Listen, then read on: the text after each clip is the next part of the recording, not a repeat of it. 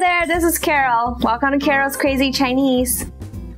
As you know, we Asians, we love our rice.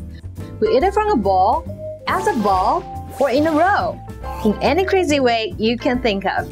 And of course, you, our foreign friends, must have tried fried rice, which is basically like the Chinese food for beginners. So, for today's lesson, we're gonna learn how to say fried rice in Chinese, because you know you like it and you want to have it every day, everywhere.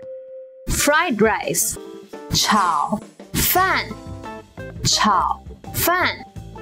Fried, 炒 rice, 饭 炒饭 炒饭.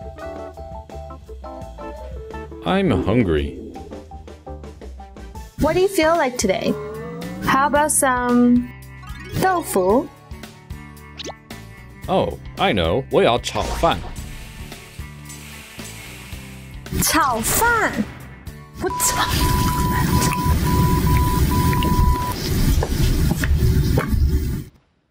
我要炒饭. 我要炒饭.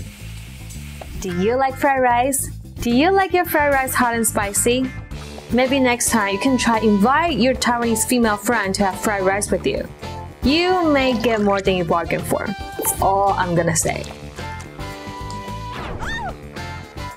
This is Carol, and I'll see you next time at Carol's Crazy Chinese. 再见!